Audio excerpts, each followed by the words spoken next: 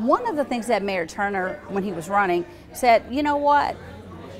The biggest issue is the constituents are going to the city of Houston. He said he didn't understand that. He says we're all about constituent services. Why isn't the city of Houston going to the constituents?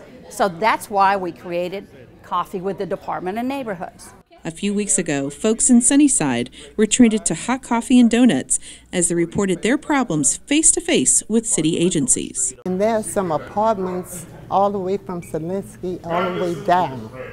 And they've been vacant for 10 years.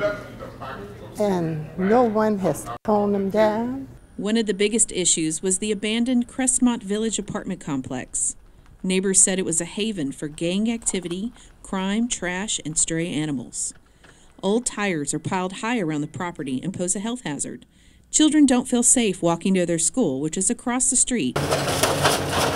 Good news, Mayor Turner heard the complaints and went down there himself to see the property leveled. Today's demolition is the beginning of something much bigger for communities affected by blighted apartments. No longer will slums and blight be allowed to go unchecked in our city.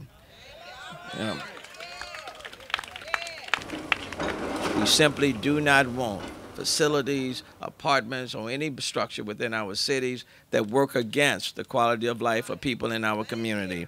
Every community is important, and every community needs to be appreciated and valued.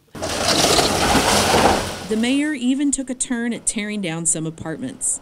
He wants to improve living conditions in many parts of Houston. He's moving quickly to have sidewalks repaired, trash dumps eliminated, and remove abandoned buildings which attract trouble. The mayor cares about Houston, and it shows. I am so excited. We've been waiting so long for this to happen. We drive through here and we keep saying for over 2 years, when is it going to take place? When is it going to take place? What do we need to do?